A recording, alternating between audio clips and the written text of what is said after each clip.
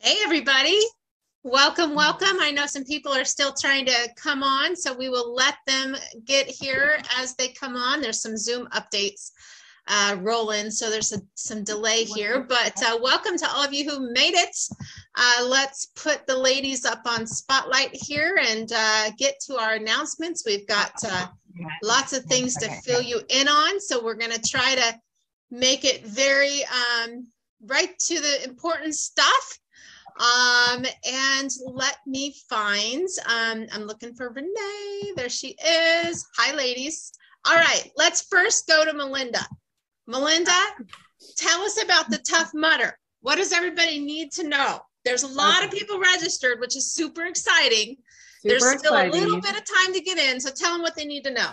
So September 24th is Tough Mudder. You can still sign up. Let me check this. You can still sign up to join our team. You just won't be able to get a custom jersey because that deadline has passed.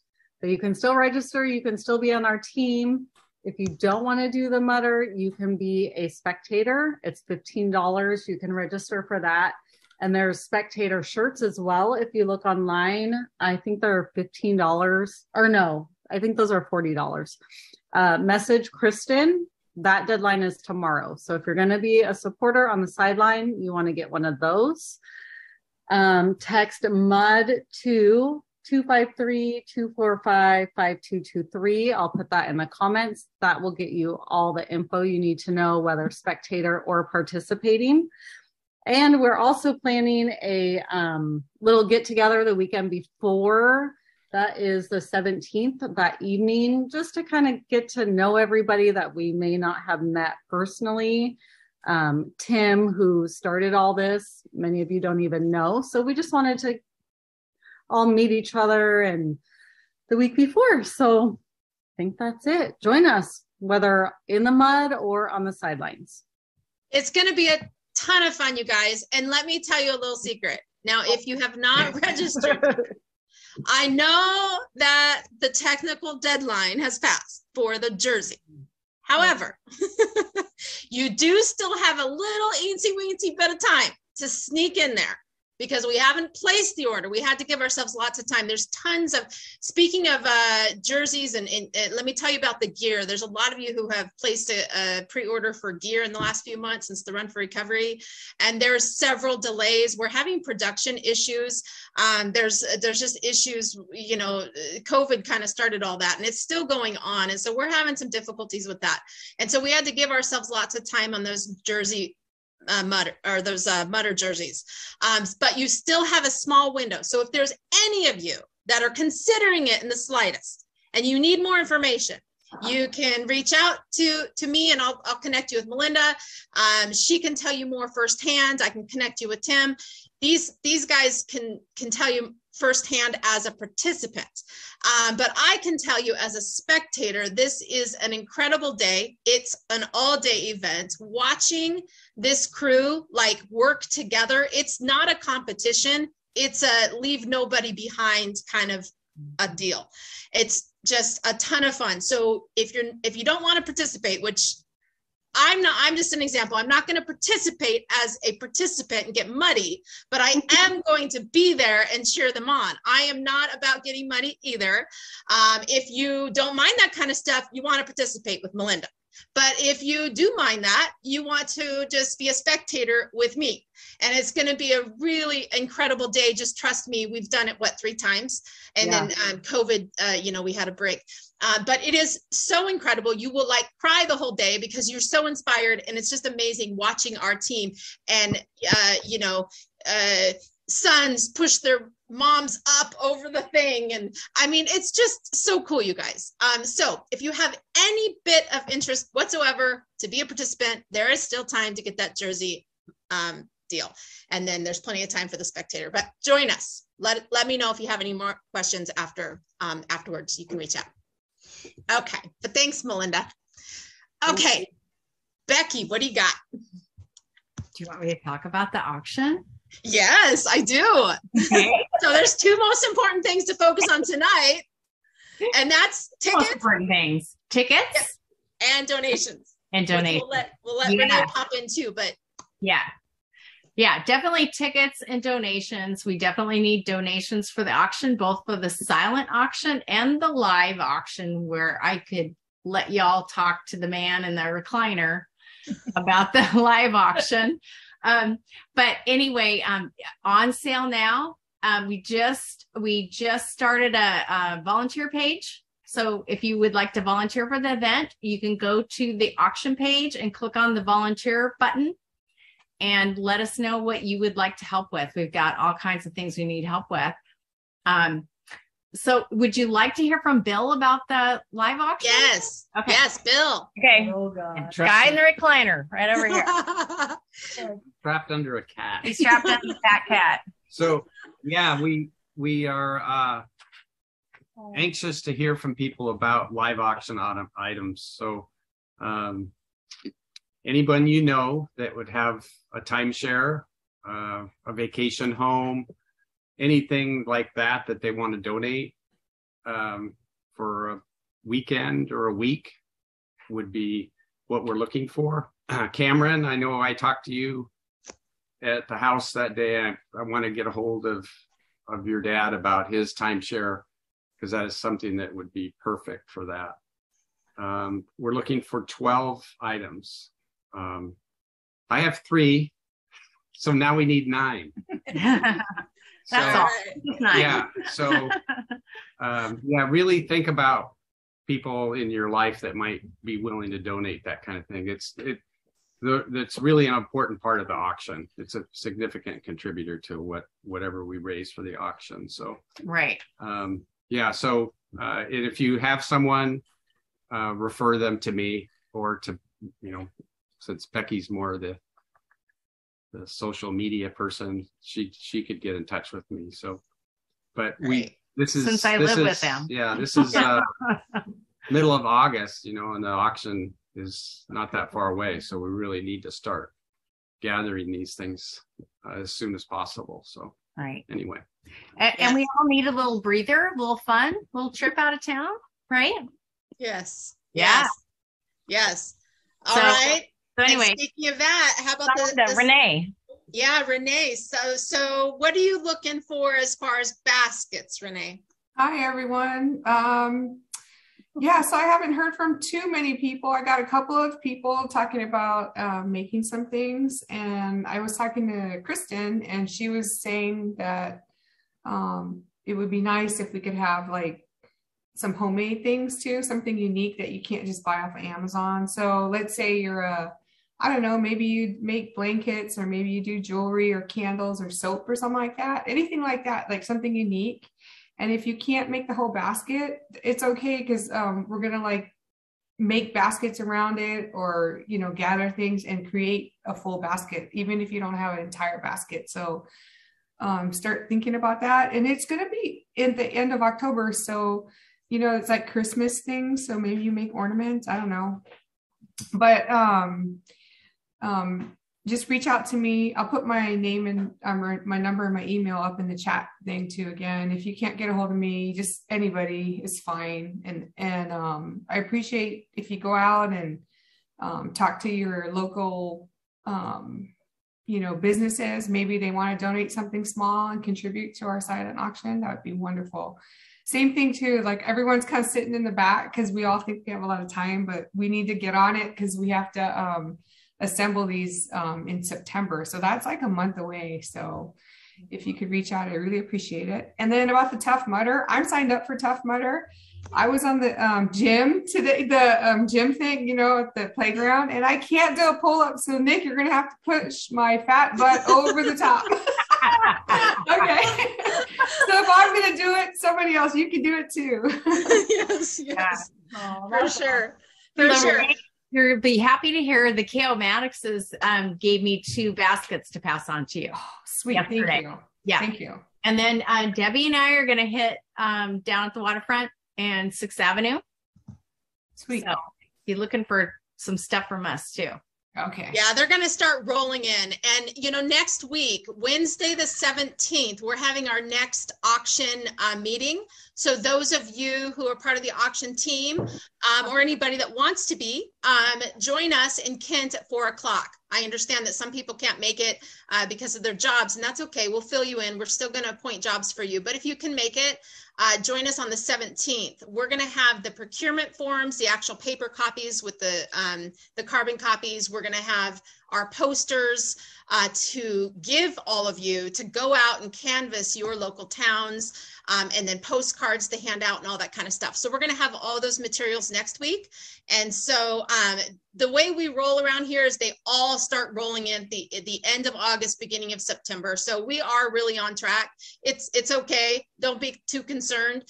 This is kind of how it goes. But with that being said, I do want to stress the importance of next week. Next Wednesday will be a very focused auction team meeting, and we will leave that meeting in action because there is, you know, we got to put a little speed in our step, and we will. So that's coming. If y'all have any questions, let me know. But thank you so much for getting out there, asking your local businesses. I'm going to canvass Enumclaw and just ask every local business. If all these local businesses just were to give a gift card, you know, $25 to $100 gift cards, and then creating the city of Enumclaw basket or the city of Tacoma basket and putting it all together. We'll do all that later. But even just getting a $25 gift card from a business, that's going to contribute to it. So everybody can do a little bit. It's going to make a big difference. So thanks everybody. But important that you buy your tickets too. We will be selling out of tickets. This is at a new location, so I want to draw attention to that. It's a new location, less seats than what we're used to, more exclusive event, but you will want to get your seats. So tickets, donations. All right. With that, I think, and join us, moms, all you ladies, join us tomorrow morning, 11 o'clock. We're going to talk a little bit more about this, the organization of all this, the auction, and then our upcoming event, like our monthly partner barbecues coming up on August 21st. All of you monthly partners should have gotten that information. All of you rebuild families, everybody, all you supporters are totally, we want you all there. So, so if you didn't get the information, let us know. That's it for now. Let's go on over to the crew. Let's remove all these spotlights, get you all muted again, and find our crew over here at Rebuilds. They're back. Hi, guys. So those of you who are new out there, this is Mr. Kyle Munkers. He's a manager over there at Rebuild Recovery, but he also is our comedian. He brings us a little humor to start us off. So take it away, Kyle. Okay. I'll wait. Okay, well, for the first joke, I need some help from Art. So it's a knock-knock joke, but in this one, Nico. Oh, okay. It's a knock-knock joke, but you have to start it, okay? That's the joke, so go ahead. I gotta say knock-knock. Knock-knock. Who's there? Who?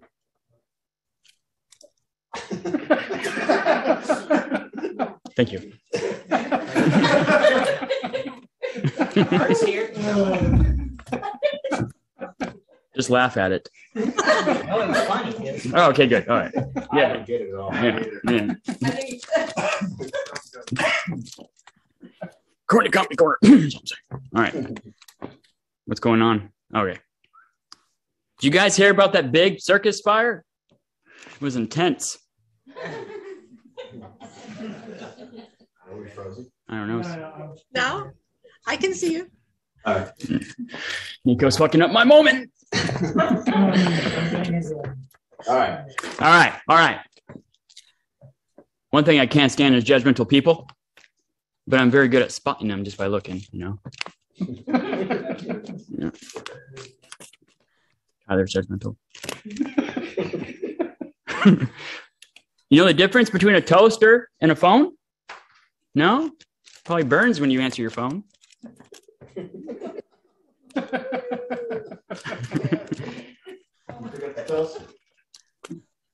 Okay. Why didn't they ever make a pregnant Barbie? Because Ken came in another box. There we go. Yeah. Yeah. How do you get a man with one arm out of a tree? Just wave. This furniture store keeps calling me. It's super annoying. I mean, all I wanted was one night stand.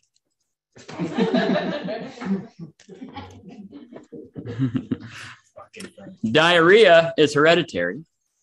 It runs in your genes.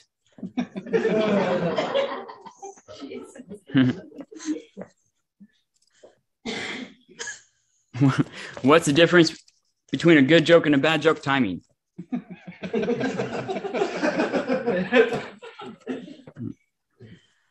People who tell me they do yoga every day, Renee, I have a hard time believing that. It's kind of a stretch.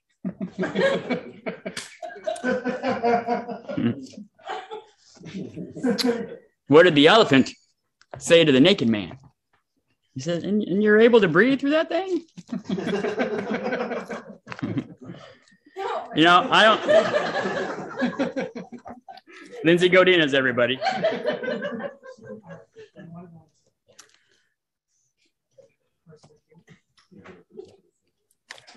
Nico. All right. Yeah. I don't think I could stand being in a wheelchair.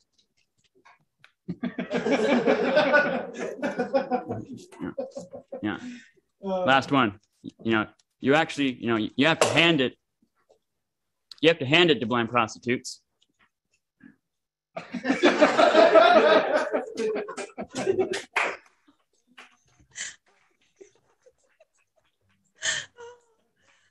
Thank you, Kyle. All right. Hey, Art. So I have to mention there's people on here we haven't seen in a while.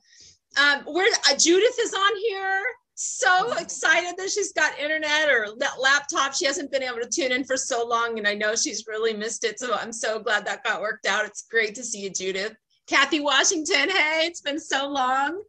We have Sandy Thompson on tonight. We've got all kinds of people who haven't been on in a while. So it's so good to see you all. We look forward to opening up and chatting a little bit and hearing how you guys are all doing. So, and we've got some new people in the house tonight too. So welcome all of you. So I'm going to turn it over to Art. Are we ready? Yep. All right. How's it sound? I think we're good. So last night we had a discussion here, and we gave kind of a useful means of a way to get to a compassionate place inside, and kind of a working definition for the elimination of hatred.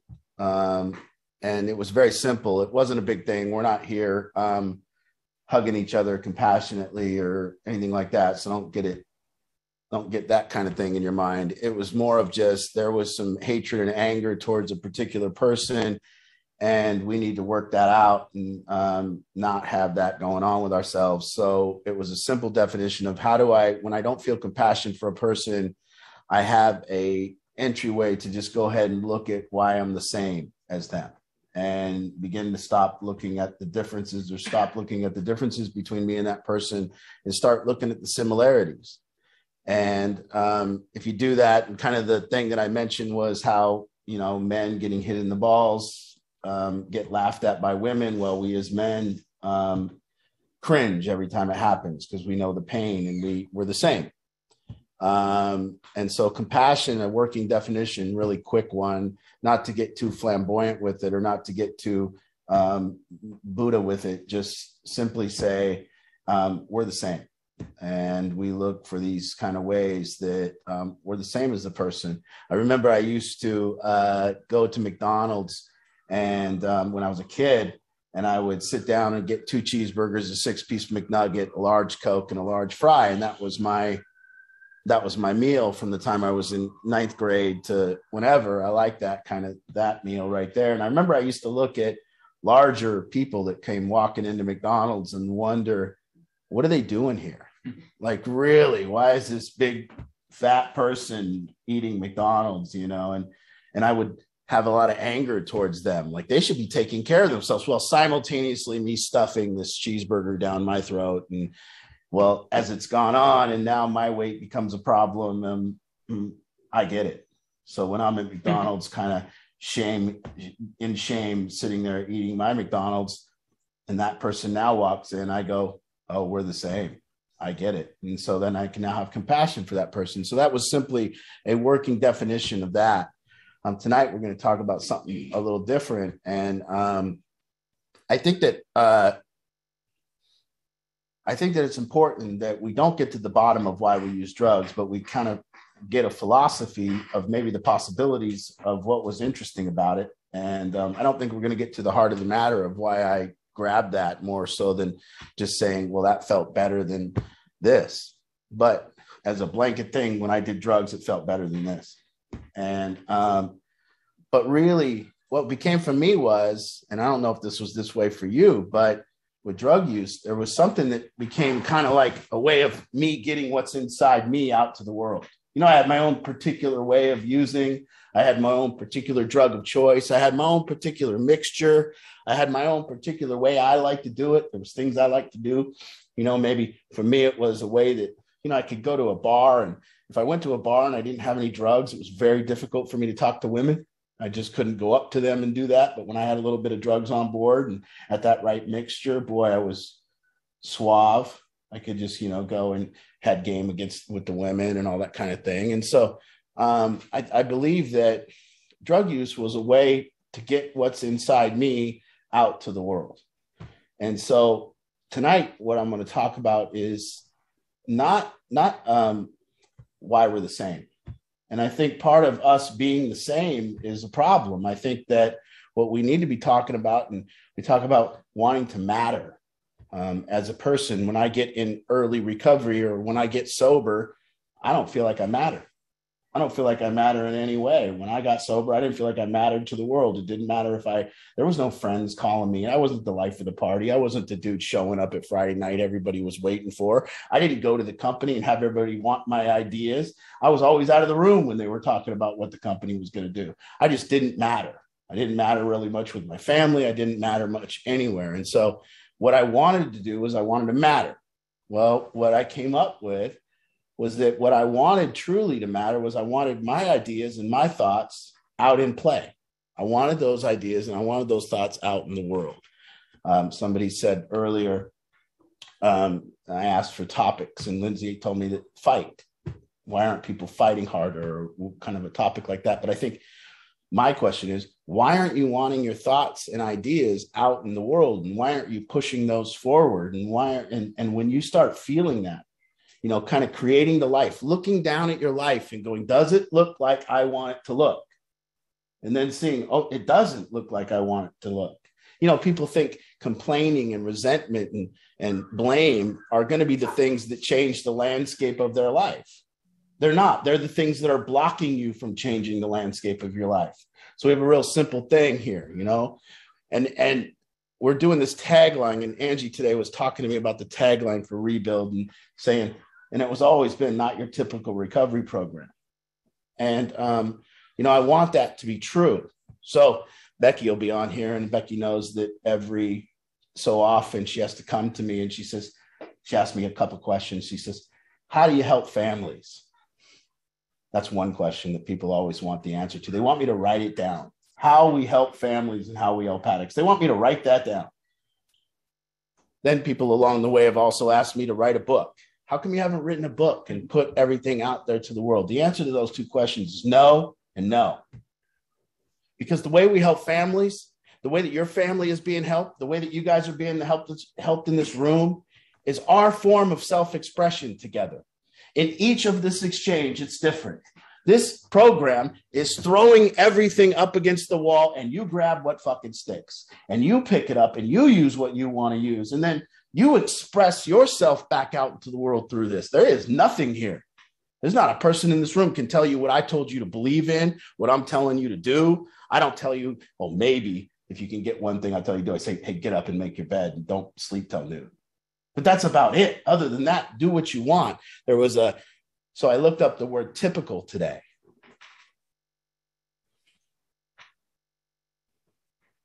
Go ahead. No, it's up there. It's just small for you. I can't read it. Okay. Oh, sorry, I thought you wanted forever. It says a characteristic of a particular person or thing. No, you got the wrong one. Let me get this one. Sorry, I did it wrong. The definition I saw, it said, showing the characteristics expected of or popularly associated with a particular person, situation, or thing. Do you want your recovery to be typical? Can you read it again? It says, showing the characteristics expected of or popularly associated with a particular person, situation, or thing. I do not want my recovery to be typical. I have never wanted it to be typical. I don't want other people's recovery to be typical. Just like your drug use wasn't typical. I hope it wasn't typical. I hope you got something to tell me about how you self-expressed in your drug use. I hope you got one thing you can tell me that makes you different. I hope you did something. Grab the pistol, rob the old lady in the church. That's not typical. What did you do that's not typical? So now we're doing all this kind of stuff in our drug use that wasn't typical, that we're self-expressing, that we're doing all this stuff. And now you think you're going to come into recovery and be typical? And people are asking us to be typical. People are saying that typically what people do that stay sober is they do this and this. I don't give a shit what people typically do. Typically, people don't go to the bar in early recovery. I did because that's where the women was. I'm sorry, that's where I had to go. There was no women anywhere else. They were at the bar. Could I drink and go to? No, I couldn't. So I had to go and drink coffee at the bar. Is that typical? I don't know, but it was a way for me to get what I wanted to do out in the world. And so sitting here, looking at not a typical recovery program, that's absolutely right. I'm going to throw everything up against that wall. You grab it. The way self-expression works is this. Get rid of the fucking blame. Get rid of the resentments. Get rid of your goddamn complaints. You get all that shit out of your head, and then you have clean soil. You have a head full of clean soil. It's sitting there ready for something new. But you better get the blame out. You better get the complaints out. You better get the shit that you actually think is going to change your life, because it ain't. Get that out of the way. Look now down at the landscape of your life. Match it here. Get this clean soil, and then information comes in. Now, whatever information you're going to grab out of this program or that program or AA or wherever you grab it, and it plants seeds in that soil. And you design your landscape based upon all that with a hint, and the water is you. The seeds is the information. The cleaning of the soil is the work. The water is you, your thoughts. So you get to a place where you can make your life, and the families on here. It's not typical. So I cannot explain to you the 12 rules for life, because there is not 12 rules for life. That is seriously retarded. There is not 4 agreements that make my life complete if I just follow these 4 things. There's massive amount of shit for me to self-express. There is not 12 steps. I'm sorry. There's a million steps. There's every different direction, infinite number of steps to take, infinite number of rules, infinite number of not rules, infinite number of agreements. I can't write you a book. I can't give you a recipe. I can't be typical. I can do nothing but just throw information against the wall and say, grab some of that shit. Grab some of that shit, plant it right here, put your own fucking thoughts on it, get rid of that hatred and shit. Get rid of the bullshit complaining, the whining, the calling your fucking mommy, all that bullshit, and plant some and water some shit. Water these seeds that you're being given. And then express yourself in recovery just like you did in your drug use. Do something. You want a yard? You know what people are doing in their yard? You ever go by a nice yard? What that man's doing is he's putting what inside his heart, he's putting out in the world. He's saying, look at the yard. Look at my yard. Look at this. Look at my yard. It's different than that. I added my thoughts to this. Phil Hellmuth was at the World Series of Poker. He was at the main event. We're all sitting there at the main event. It's day 2 of the main event. We're sitting there. The whole room is packed. It's pretty quiet. And all of a sudden, Phil Hellmuth comes walking in. If anybody knows who Phil Hellmuth is, he's one of the most famous poker players in the world. He comes walking in, and I believe it was a full-on Batman suit. The crowd stopped. And he's walking. He's got security. He's got the cameras. He's making this grand entrance an hour late to start the day. And he sits down. And everyone at the table starts whining. Everyone at the table starts saying, oh, God, look at him. Look at what a piece of shit he is. Who does he think he is? He's self-expressing and people don't like it.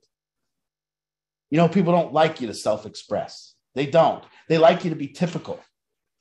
When I was in early recovery and I said, I told parents and families, they go, you gamble? Yes, I gamble every day. Every day. I bet on football, I bet on basketball, I bet on baseball, and I play poker.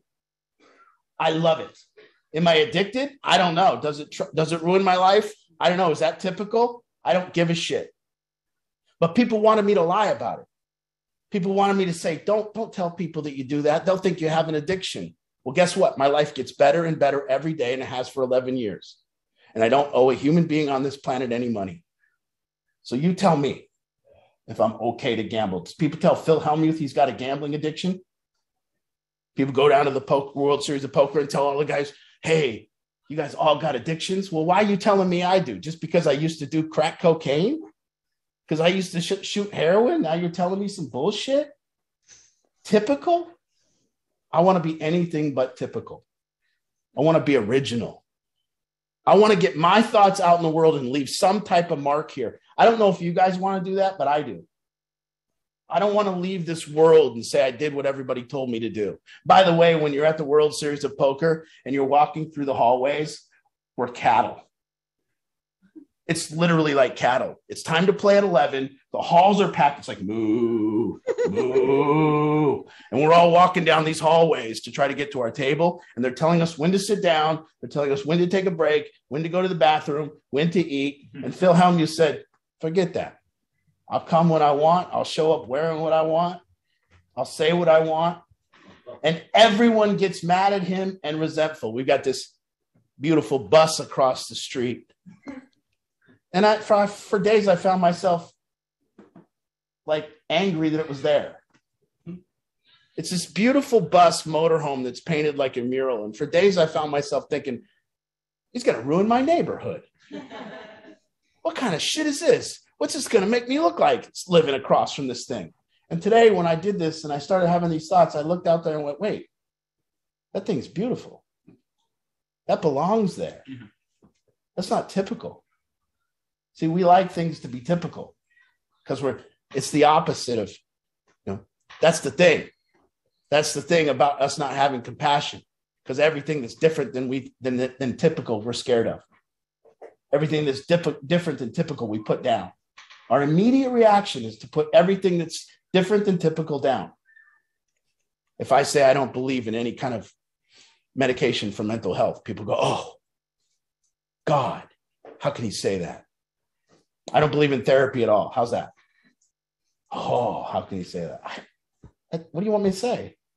I'm telling you what's in here, and I'm telling you out here. I was telling you what I've seen. I'm telling you my experience. I'm telling you how I think. I'm not telling you how to think. I'm not telling you how to do your recovery. Yeah, I might tell you when to wake up, because guess what? You need to be up if you want to have any sort of start on the day. You got to go to bed so you're not dragging ass, and you probably shouldn't. You're not self-expressing if you're sleeping, and you're not self-expressing if you're playing video games all day, and you're not self-expressing if you're the person watching the TikTok rather than making it. Those people are self-expressing, and you're like a sheep going, oh, look what I'm watching. 4 million people watch this. We'll make one. How's that? Do something. Typical? Not your typical recovery program. Okay, good. Why? Because this is about you self-expressing. And if you don't do it, you're not going to matter.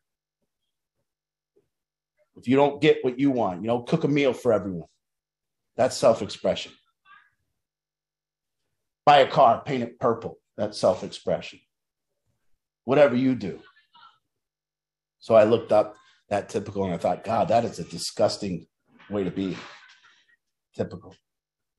But guess what? For years and years and years, recovery's been pretty typical. You've been told in recovery, huh? Yeah. You've been told in recovery that people that recover, they do what? They get a sponsor. They work the steps. They do a meeting every day. We know what typical is.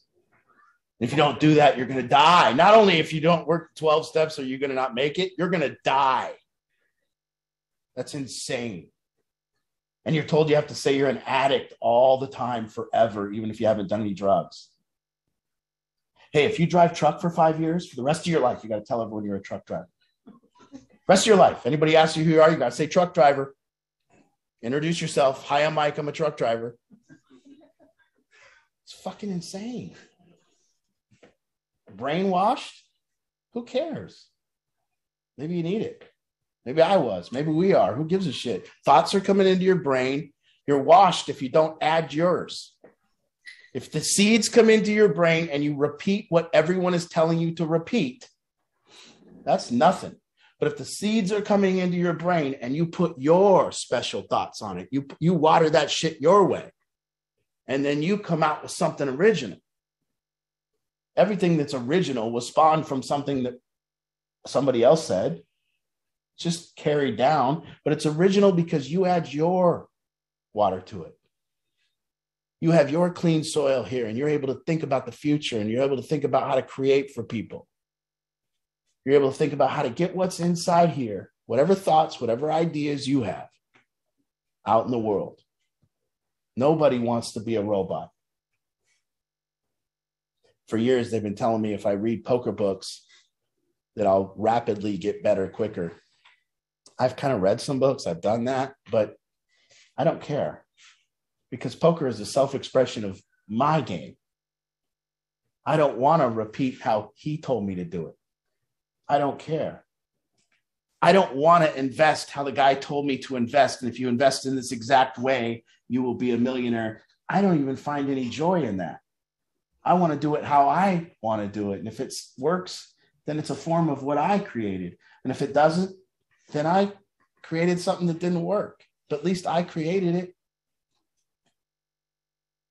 At least I left some of me out there. So to get to the point where you can self-express, to get to the point where you can matter, you have to eliminate blame. You have to eliminate resentments. You have to clear up old relationships. You have to apologize. You have to get that shit out of the soil because you got no soil. All you got is this dirty, weedy, sticky shit. Nothing grows in it. And so you got to do typical. How do I help a family? I got 50 families on here right now that we've helped. Can you quantify that? No, I can't quantify that. No. Anybody that tells you they can quantify how we help families is a lunatic. I can write some bullshit up and maybe you'll accept it. But what's the measuring stick for help? I don't know what they did or what I did. We came together in this beautiful exchange of self-expression, and I can't write it down what happened. But you know what happened, and you can explain to somebody what happened to you, but I don't know what happened to you, and you don't know what happened. So we can't even write it down. We can't do anything. And so you can say, how was I helped by Battlefield? There's 100 different answers. Some of your kids are smoking weed and drinking, and they're doing just fine. Came in with a heroin addiction, and they went back to just going out and drinking and smoking weed, and these families are happy. Can I write that down? You cannot quantify help. No way. I cannot write a book today and think I'm going to think the same way in 10 years from now. I'm going to be embarrassed by my book because I don't think the same way anymore. I don't express the same way anymore. Life happens. And we're going to take this 12-step book from 100 years ago and just use it and apply it to our shit right now. I don't know about that, man. Maybe you want to express yourself through that. I don't know. Maybe there's, and I'm not saying there's not great material in there. I'm not saying that. I'm saying I feel the rebellion. I feel like different editions, we keep on changing and changing. You think the content's pretty much the same. It is. It is. Way outdated. But I'm just saying, I'm not even saying it's bad or good. I'm saying, is it typical? Do you want typical? If it's typical and you want typical, then think how you want to think. Maybe you're like, I love typical. Maybe you say, I want a typical job, a typical family. There was a lot of people that express themselves. Some guys go to work for 40 years, and the only reason they go to work is to put food on the table for their kids, and they don't care about their thoughts and ideas getting out in the world.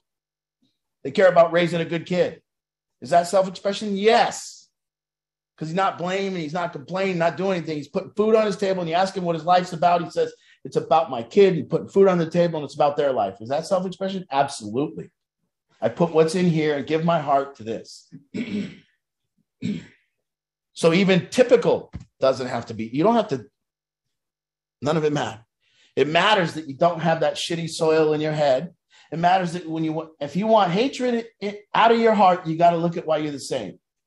Now, if you get all that hatred out of your heart, now you're going to start looking at why you're different in a positive way. And you start going to create your own uniqueness.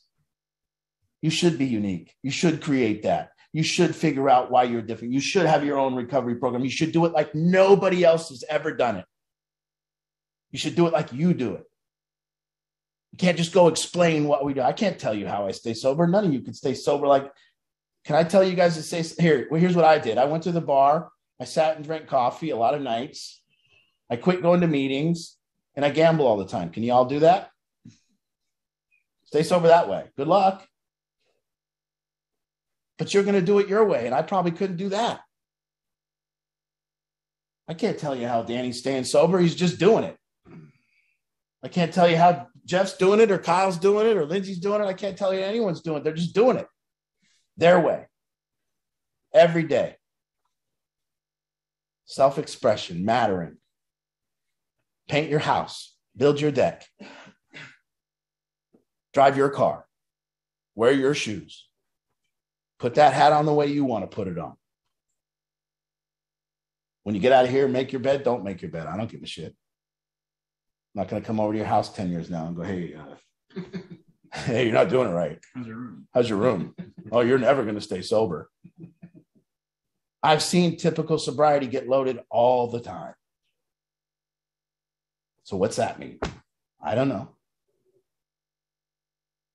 It means how you going to do it. How are you going to start to feel like you matter? How are you going to, you're bottled up, man. That's why you took drugs. And I guarantee almost every one of you took drugs and you tried to do your favorite thing that you wanted to do. Whatever that is. Some people's favorite thing is music. Some people's favorite thing is playing on the guitar. Some people's favorite thing is artwork. Some people's favorite thing is video games. Some people, whatever it is, you got high and went, I want to do this now. I'm free to do it. All that bullshit's off my mind, so I want to draw. And then what happened is you stopped being able to do your favorite thing because you started to get addicted too deeply to the drugs. And now you can't even use drugs to get back to that place anymore. And so what you're trying to do now is find a way to get all that bullshit off your mind so you can get to a place where you can do your favorite things with your favorite people, put what you got out in the world.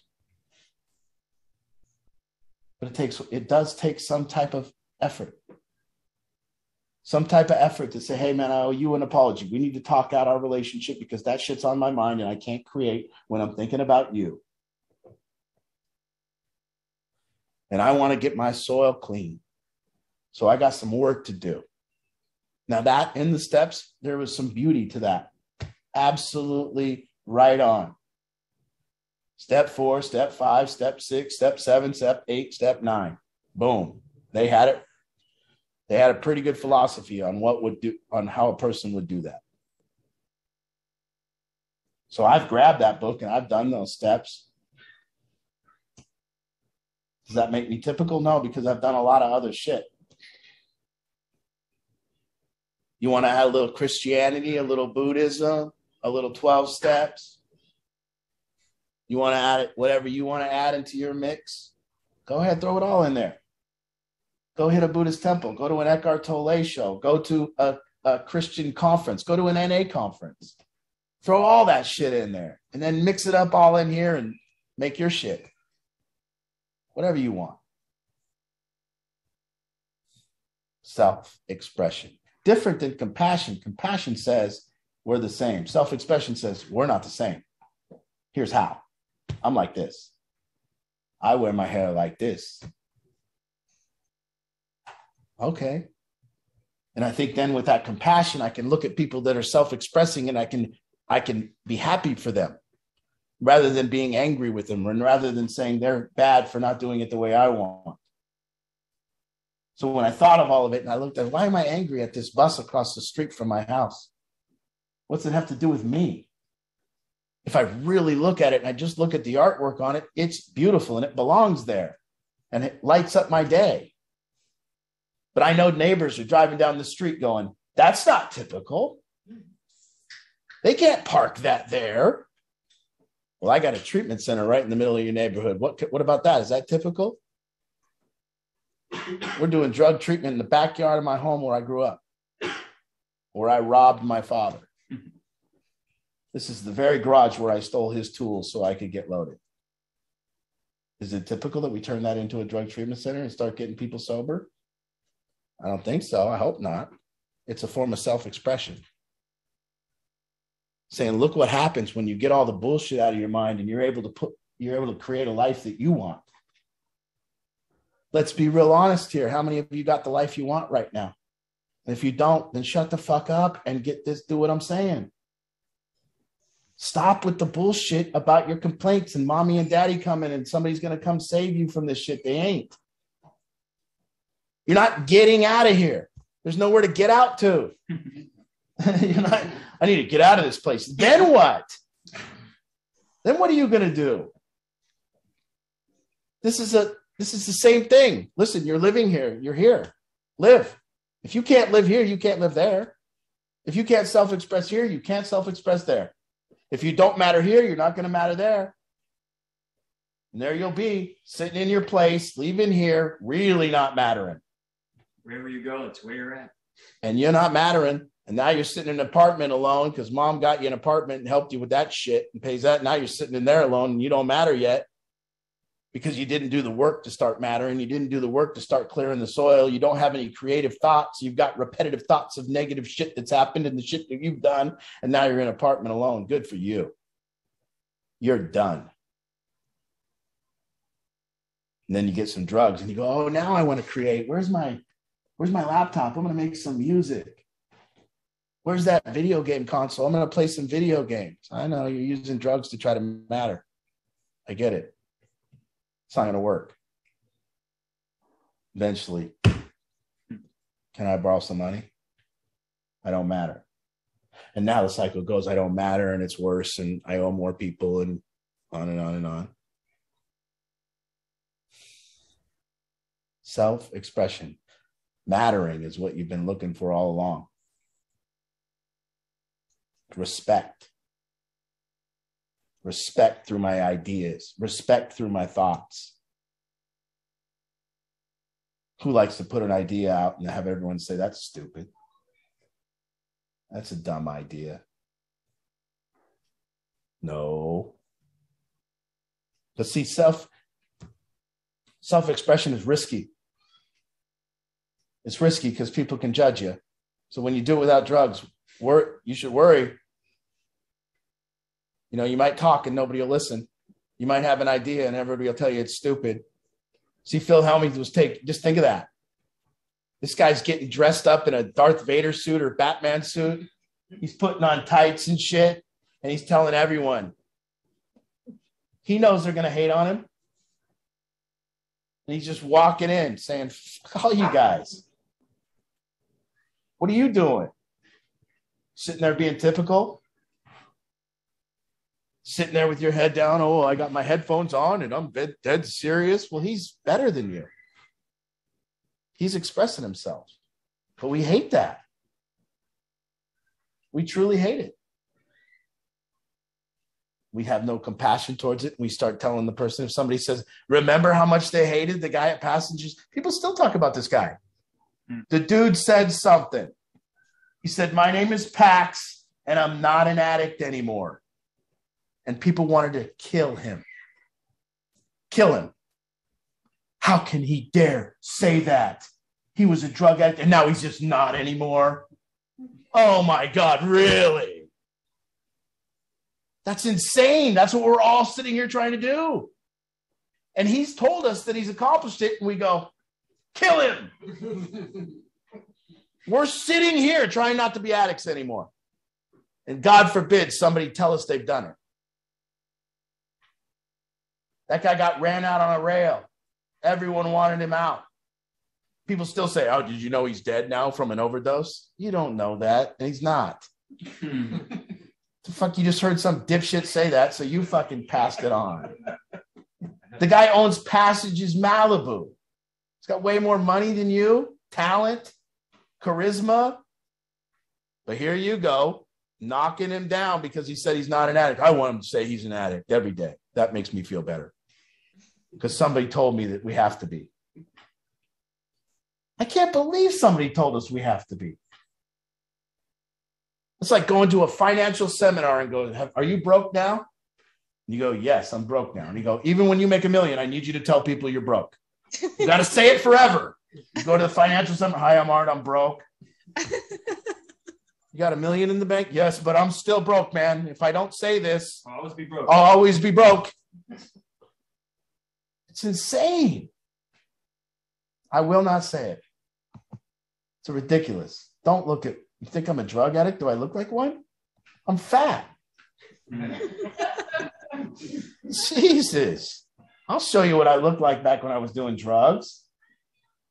I know what a drug addict looks like. It ain't this. Not your typical recovery program. All right. Yeah, that means that your characteristics aren't similar to other people's that are doing what you're doing. They'll hate you for that. You'll never make it. Did you go to a meeting last night? Oh, ticking time bomb. You're never going to make it. What'd your sponsor say? I don't have a sponsor. Oh. Oh. All the families. Well, typically about now, my son should be making amends. They all know that step. They all know, all the families know that step. They look at all the 12 steps and there's like, which is the one where I get the apology? 9. I'm waiting for my son to do his 9th step. That's very important to me. Tell me I'm right. Yeah, that's the one where he apologizes for stealing my shit, right? He's not going to make it. He's never done that. They all know that one. More Americans in the world probably know step 9 than any other step. They can't name another one, but they know that one.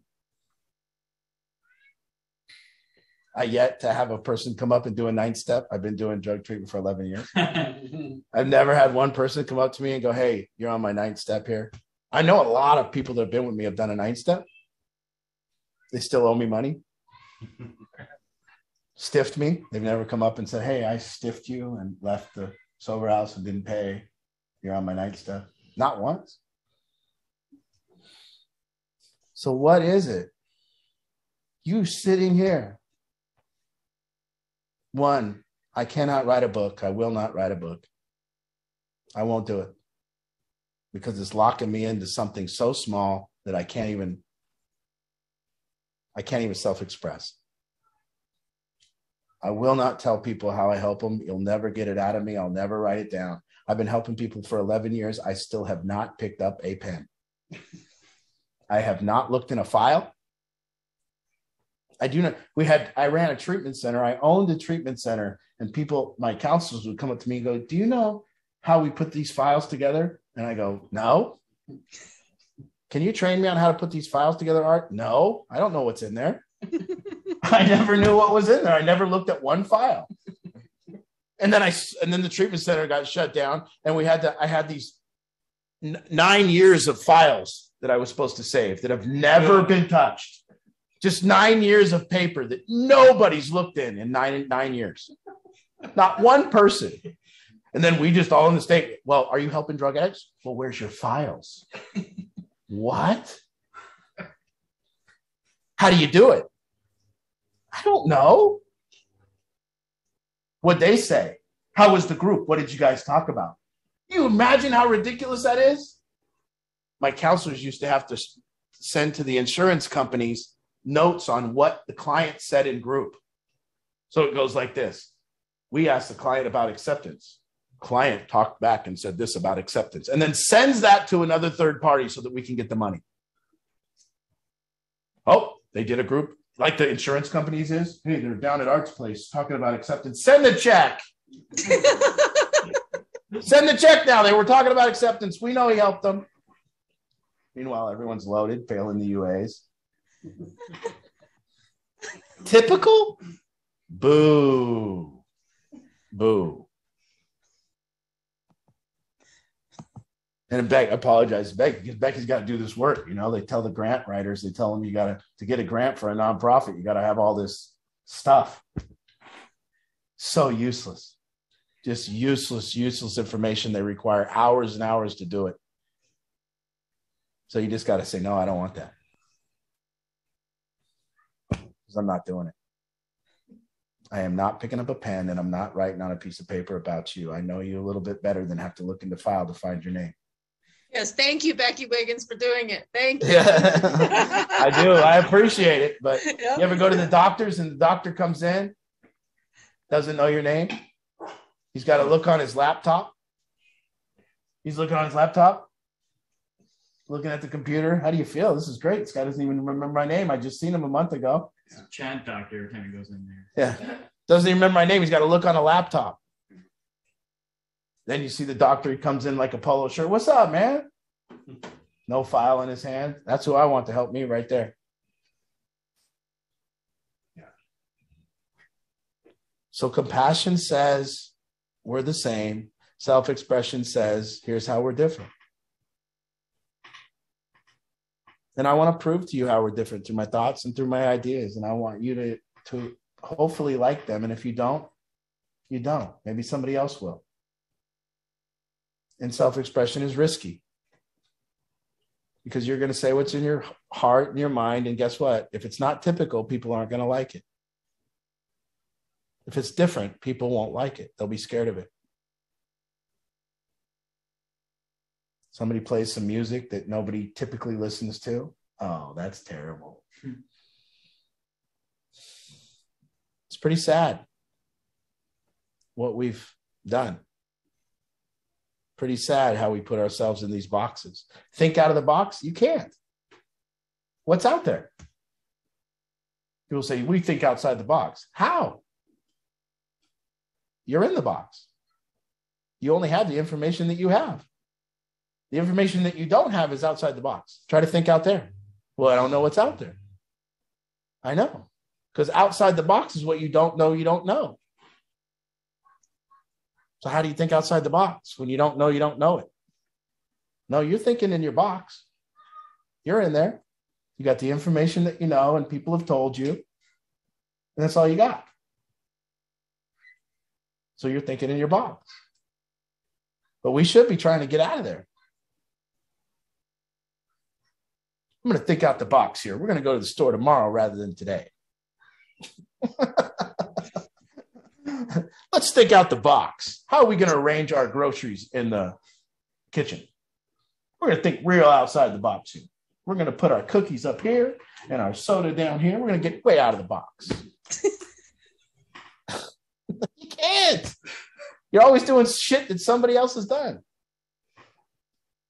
Now, hopefully we can have an original thought, though. And the original thoughts and the self-expression, they happen to us out of nowhere. Those ideas that get you excited, that you know nobody else has ever thought of. And it's a mixture of a clean mind and clean soil and a thought that occurs to you and you go, aha, I got an idea. And that's excitement. And we can't even do it. It's done to us.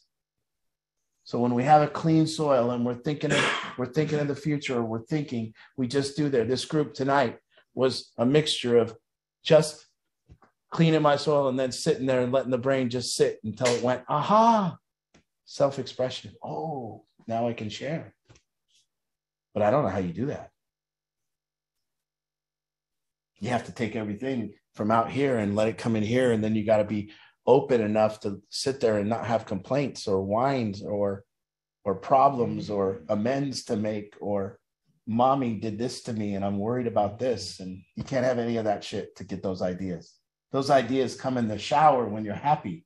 Those ideas come when you're rested and you're not complaining, and the good ideas come in. You complain about a problem, you're pissed off, you're whining about it. And then all of a sudden you get some rest and the brain goes, aha, and you have an answer. I'll fix it like this. So those creative thoughts need that soil. Okay, Ange. All right. Let's open it up for some conversation. So questions, comments, the way you let me know that you've got something is you just use the raise your hand feature on your device. So I'm raising my hand right now, you can see. If you can't figure that out on your device, you can unmute yourself, you can get my attention somehow, you can chat and say you have something to say. But we'd love to hear from you guys, and questions, comments, anybody really going through it out there? Anybody new out there? We'd love to meet you. And those of you who haven't been here in a while and are new here, we'd love an update. So let's hear it. Okay, well, we're waiting. Somebody raise your hand. I'm going to, typically when a drug addict gets his driver's license back for the first time in recovery, people clap. Yeah. Yay. 16-year-olds got their license today. We don't need to clap for that shit. Somebody pays back somebody the $1,000 they owe them, and we all go, pay a phone bill. Yeah. Hey, way to go, dude. It's like one of us gets on a bike and rides it, and everyone's like, yeah. You still can do that. Yeah. I feel like we should clap for Danny when he gets his license. Yeah, we should clap for Danny. Maybe it's a phone.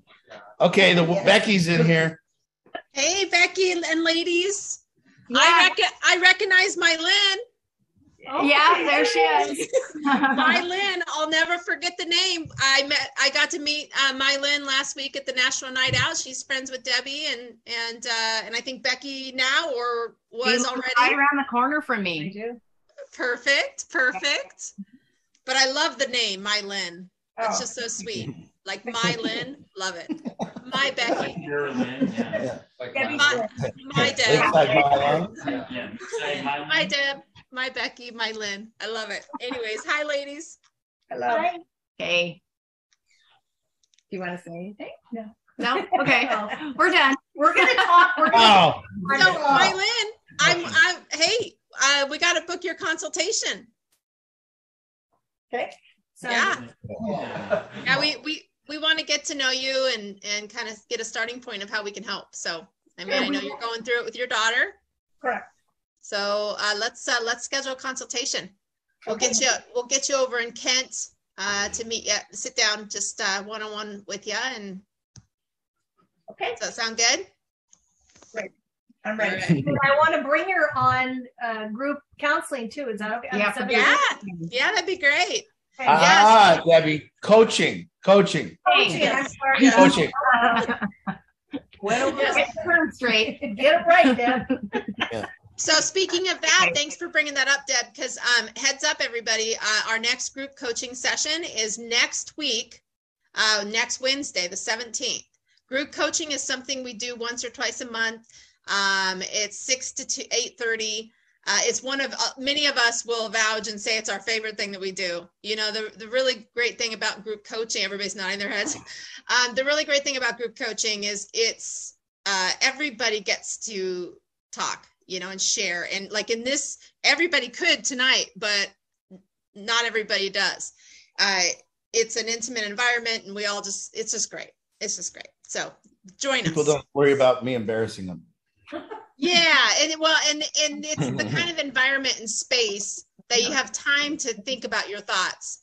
I think every weekend solution group, you think afterwards, I should have asked this, I should have shared this. You don't think it quick enough, but in that environment.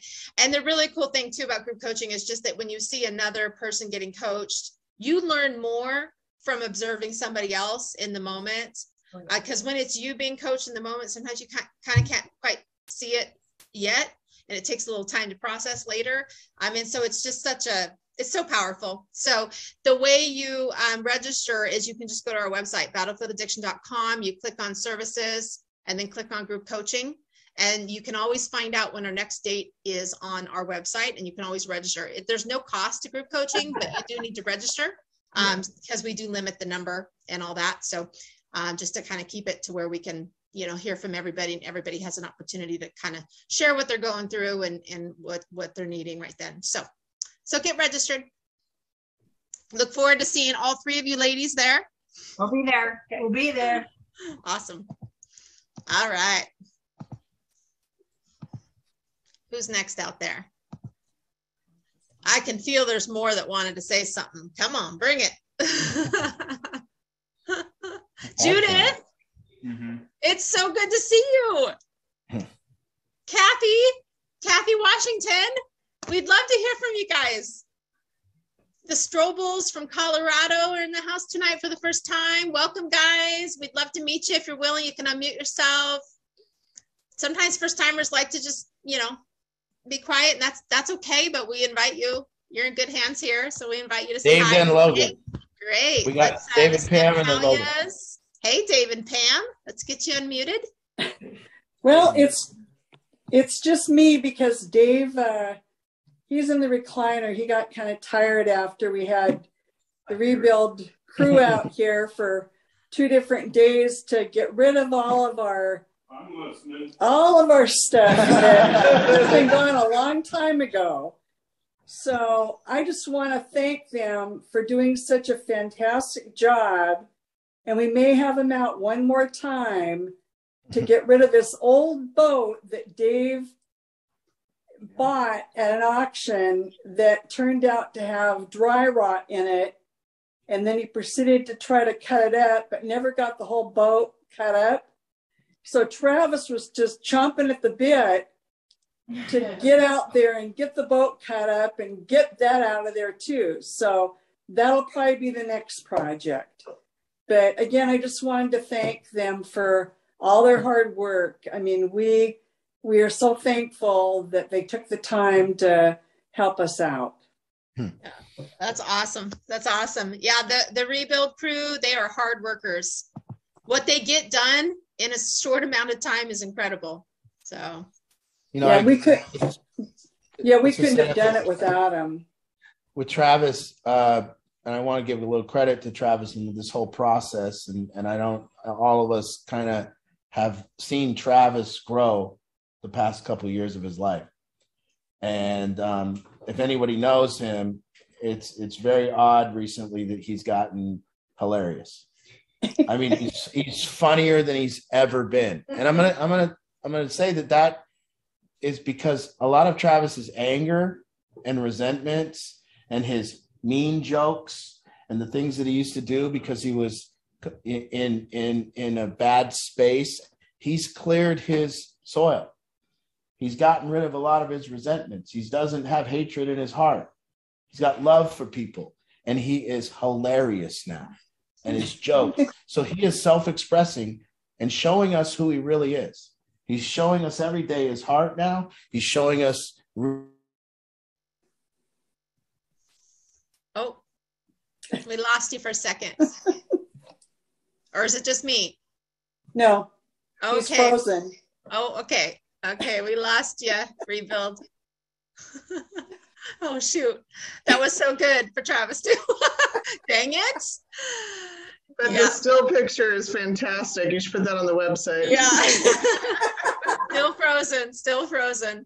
But yeah, so the rebuild crew, you guys could go to the Facebook page to get the number to reach out.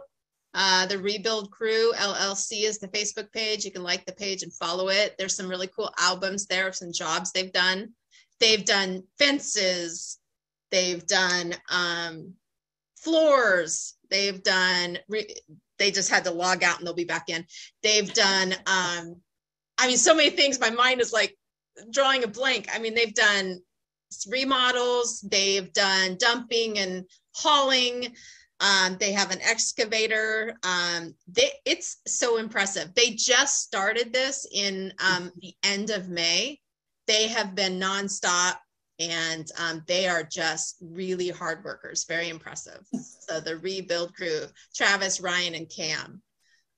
So yeah, you can, if anybody out there needs some work done, you give them a call. They'll give you a free estimate. And thanks, Sampalius, for trusting them to do your work. So, and lots of you guys, and thank you for the comment you made on their page. That's really helpful. So any of you out there, I know the Moldens, you guys hired them too.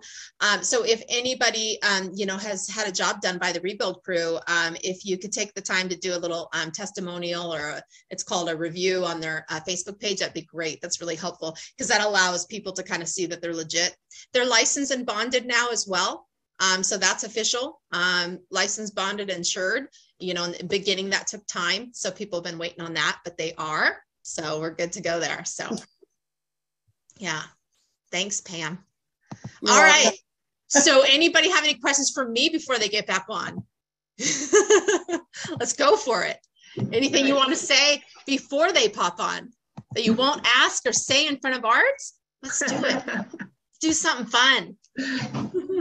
Angie, I don't know if it's the right place, but when I come visit, are we allowed to go do stuff, or what's the? Yes. We are. Yes, absolutely. Yes. Okay. Yes, you can take her off and go have some fun, have a blast. By the way, if there's anybody out there that might have an extra car that you're not using, we are looking for a car that we could let Yvette use for a weekend, the weekend of the 18th. If anybody does, you can reach out to me privately. I put a note already out to the ladies, and we haven't had any luck on that yet, but I'm still working on it, Yvette. Okay, thank you. I appreciate It'd be nice to eliminate that. It would. I was just telling my daughter that today. I'm like, it all adds up, and then that's more money we can pay for treatment. Right. Well, I was bummed to hear you were staying at Lisa's house because I have an open house, but maybe next time. Nice. I didn't know, and she had offered it up, so I thought that was, nice to not have to pay for a hotel and stay with somebody too. So that was nice. Very, very nice. Very nice. Anyways, we're looking forward to having you. So Yvette's coming in specifically, strategically for the barbecue too. So she formed her vacation up here. Her daughter, they're from California. So look forward to introducing you to everybody in person and having you. Hi, Art, you're back. Well, darn it, you froze right when you were talking about how great Travis is. Oh, yeah. Well, don't worry. We went off camera and these guys proceeded to tell me how he's not. So it's okay.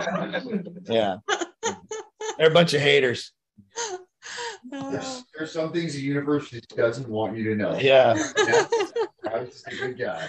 Listen, Travis is probably on, and he's like, what? Yeah. I was too. I was like, what? Travis deserves to hear this. He's one of my favorite people as Travis is like, Nico! I'm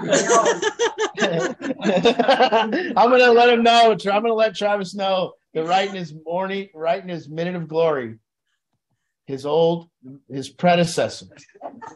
I mean, Nico got that job from Travis. His protege. And then screwed him in his moment of glory. Yeah. Oh, that's funny. Yeah. Oh my gosh. All right. So we have like 8 minutes left. So please, anybody out there that we'd love to hear from you. New people got a question? If you came on and you're new, this is an ongoing throw it up against the wall, Steve at 6. We've talked about every topic you can possibly talk about. We've done talks, and guess what? We've contradicted ourselves over and over. And if there's contradiction, we really don't care. We might say one thing one day, it might show up differently another day. I don't care. I might change my mind. I might say that this seems like it's true now, and then next year I'm going to say something totally different. People go, you didn't say that last year. I know. That was last year. Shit changes. The way I think changes. I don't know. That's why we can't write anything down. That's why we've never been able to write down a program. Everyone wants a recipe. People ask me all the time how to describe it. That's why we don't have anything in print. People wanted me to write down my chili recipe. No. No. That's my self-expression. Don't make it. I don't want you taking my shit and making it. That's me. So then you write it down and you just leave shit out. There. Oh, you didn't make it. Wasn't as. Oh. Speaking of that, if anybody has any fun recipes that you'd love to show off at an event, you're welcome to bring it for our barbecue, our lake day on the 21st. If you've got something you like to put together and you love sharing it, bring some sides. We love that.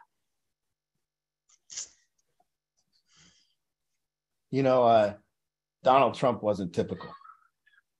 Whether you like him or whether you hate him, he was, I remember my own, when Trump started tweeting, I was like, President of the United States can't tweet? That's terrible. I don't think he cared what I thought. I really don't think Donald Trump even cared what I thought. So he did it anyways, and he kind of changed the environment of the world with that. His own form of self-expression. This is how I talk. What do you want?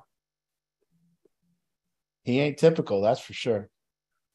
Did you know that the Secret Service, when he was president, they had to stop saying, if some emergency happened, they would no longer say, get down, get down. Instead, they would say, Donald Duck.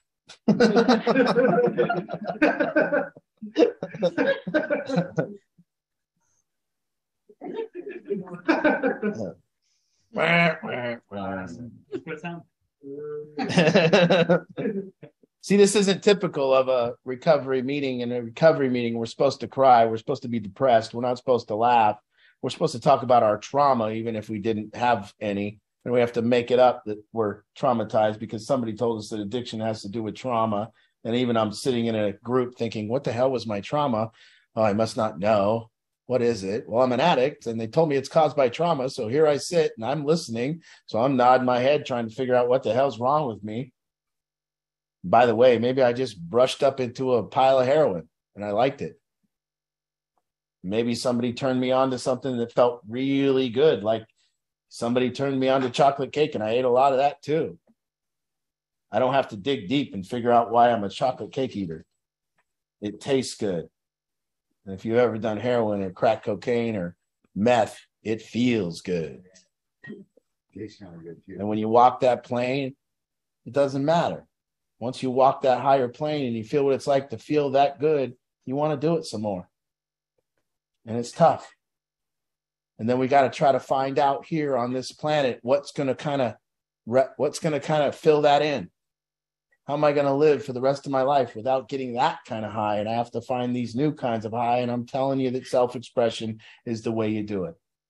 When you wake up with creativity and ideas, and you can't wait to get out of bed because you got an idea, and you're driving to work extra fast that day because you can't wait to tell your boss, or you're coaching a team and you can't wait to put your play into it, or your coaching style, and you can't wait to do that.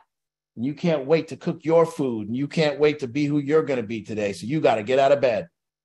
But if you're going to wake up and live an obligation, and wake up with your complaints, and wake up with your whiny blame, and wake up with the fact of why you can't do something, or your shame or your guilt or whatever the hell you're talking about, or you're worrying about somebody that did something to you 10 years ago, then you're not going to get there. You're just not going to get to the point where you wake up excited about life. You're just going to be sitting there saying, my mother shouldn't have done this. My father, how could my parents get divorced when I was 8? How can your parents get divorced when what person can you stand? That's how they couldn't be together. How could my parents get divorced? Because people do. Most people get divorced. How could my neighbor punch me? Whatever. Who cares? How could my friend sleep with my girlfriend? That's not even why you did drugs in the first place. Shut up. Yeah. You weren't sitting there at the dope man's house going, I'm going to go get these drugs because somebody did something to me. You weren't even thinking of that shit. You were sitting at the dope man going, this is going to feel so good. I can't wait. Oh, it's all bullshit. But we just listen and then we follow, and we don't like it when anyone steps out of line. So I have a little bit of fear right now, even if I go against 12-step recovery and I have to say something. Oh, I hope they don't find out and hate me because I'm saying this. But they will. He doesn't believe in 12 steps. No, I just think there's other ways. That could work. But I think everybody's got to, I wouldn't want to march in line and do it that way. I want to do it my own way. I want to leave what's here. Add to the recovery community. Create your own thing. Put something back. Leave something here. I was an addict or whatever, and it meant something. And here's why it meant something, because I left this afterwards, and this is what I learned. I didn't just sheeple my way through. I was an addict because all my friends got me loaded, and they all did it, so I did it. And then I got stuck in it, and then I went here, and I did what everybody else told me to do, and blah, blah, blah, blah, blah. And now I work here and do what my boss tells me to do. Good luck being happy. Good luck with that. You guys are leaders. You guys are powerful. You just forgot. You just forgot what you need is that van with the name of your company on the side of it. What you need is that office with the name of your company on that office. You need your brand. Then you wake up excited. My brand. Self-expression. Little different. We are unique. You know, in the big book, there's a line that says that we're terminally unique. And what they meant by that was people always try to be unique as a drug addict. I didn't do this. I never got here. I didn't do this. I never stole from my family. And people are trying to do that. That's gross. You can't be unique and really truly self-express when you're doing drugs. You can only be unique and self-express when you're not doing drugs. There's nothing different about the 10,500 people down there in Seattle right now. They're not self-expressing. They've all come together to be in misery. So we get sober and we see, y'all want to matter here? Y'all want to be important? And it started out that good. I remember walking into the party with the beer and the briefcase full of different drugs. Everybody waiting on Art. He's here, guys. I'd always show up about 30 minutes late, make them wait, put the briefcase down on the table, open it up. What do you want? Uppers, downers? I was the center of attention. See a little new girl over in the corner. She asked her friend, who's that guy? It's me.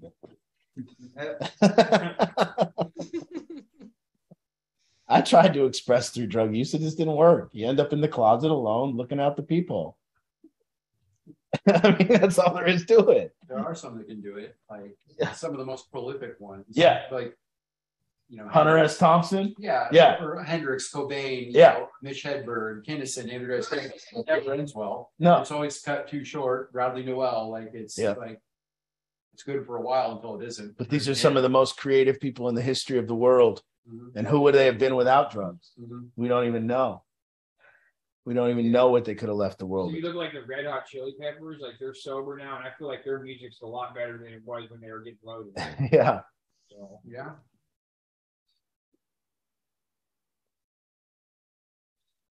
Well, I don't know. I hope that gives you, you know, an idea of what this is about. Hope it gives you an idea of, you know, there was just in the last 4 weeks in this room, there was 100 different topics, and you don't have to believe in any of them, and you can grab a little bit of one of them and a little bit of another one, and you can do whatever you want with it. And there isn't any rules. There is no 12 steps. There is no 12 rules. There's no 4 agreements. There's no quick step recipe. There's don't do that and don't do that. And there's get rid of that.